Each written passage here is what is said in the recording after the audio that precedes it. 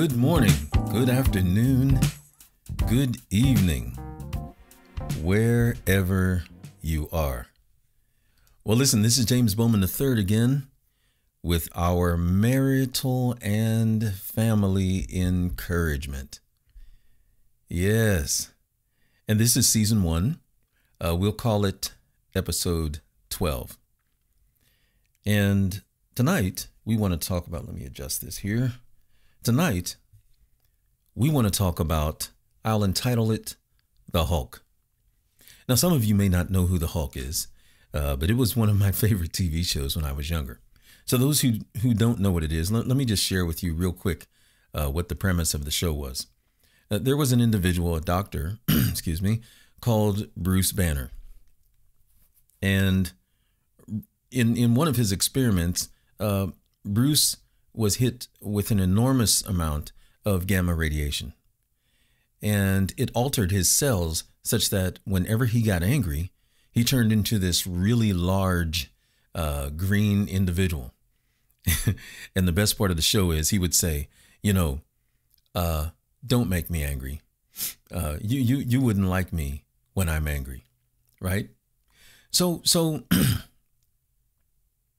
how does that pertain to what we want to talk about today? Well, in some other posts, I shared with you that we had some challenges when I was growing up, and inner city, flunking out of college, kind of defaulted on my school loans. Okay, but then God began to heal my life. I started to grow up and mature, and what that began to create in me, ladies and gentlemen, was what I will call an indomitable spirit.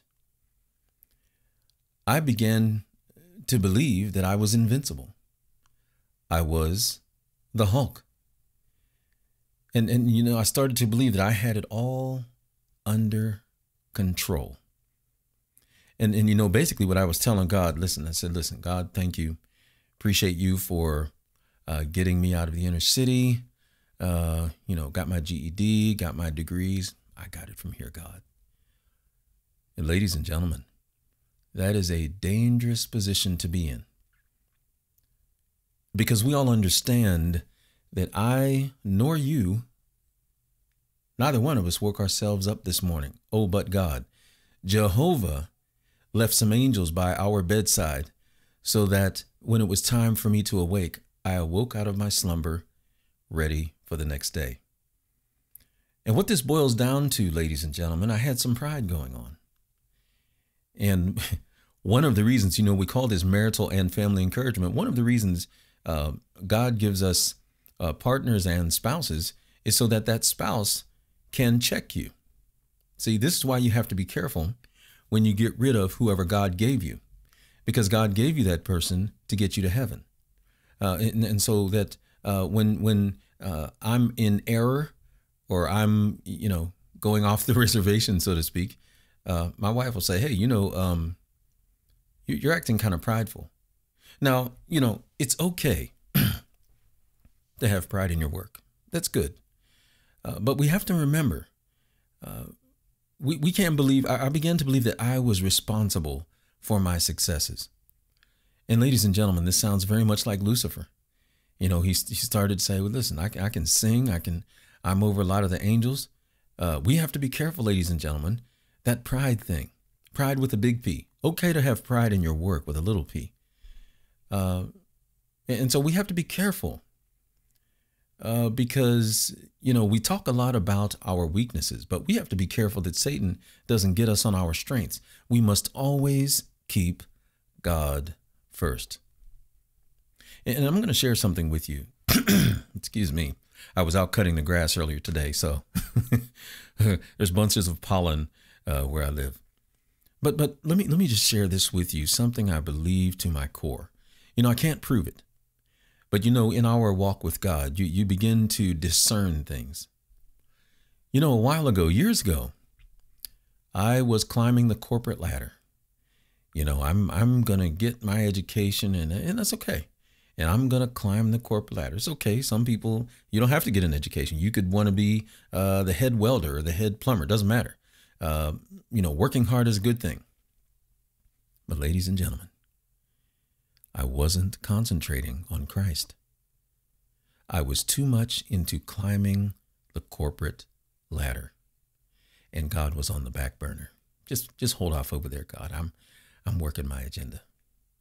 And I'm going to tell you what, as I said, I can't believe this. When I get to heaven, I'm going to ask my Lord and Savior. But I got diabetes, ladies and gentlemen. And guess what? That slowed me down. Because see, it's okay to have pride and work, but we must always put God first. And God had to let me know that, listen, James, I appreciate what you're doing. You're taking care of your family. That's good. But nothing happens without me. That's what God was telling me. And now when I wake up, ladies and gentlemen, I have to depend on God daily. Sometimes when I wake up, I don't feel well. God says, I know, I got you. I got you. I will provide strength for the day. Not you, me. And as long as you are in my will, James, in my flow, I will take care of you.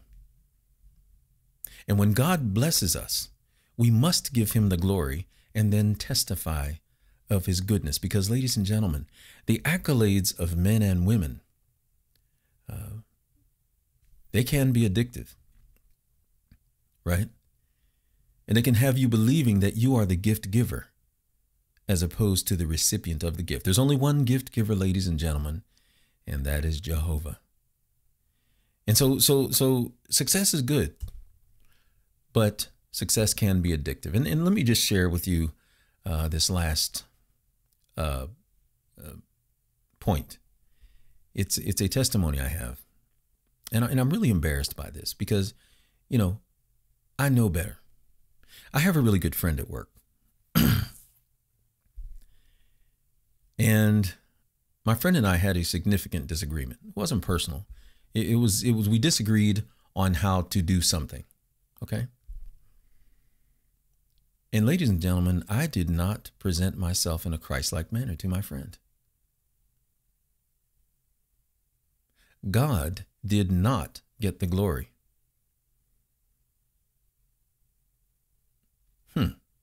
And as I thought about it, you know, I had to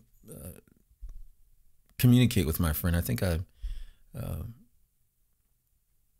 said I was just wrong. And listen, ladies and gentlemen, perseverance is fine. Climbing the ladder is fine. Success is fine. It's all good. But listen, I want to share this with you.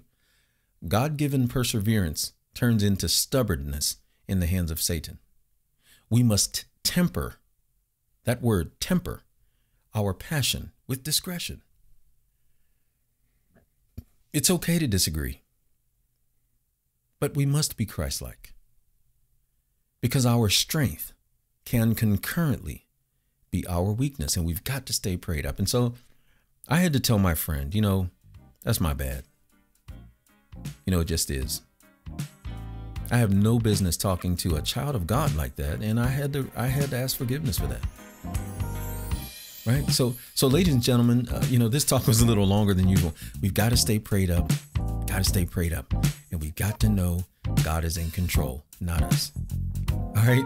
Listen, until next time, stay prayed up, be strong, work at your craft, but understand that Jehovah is in control. All right. God bless you, and we will see you next time. Bye-bye.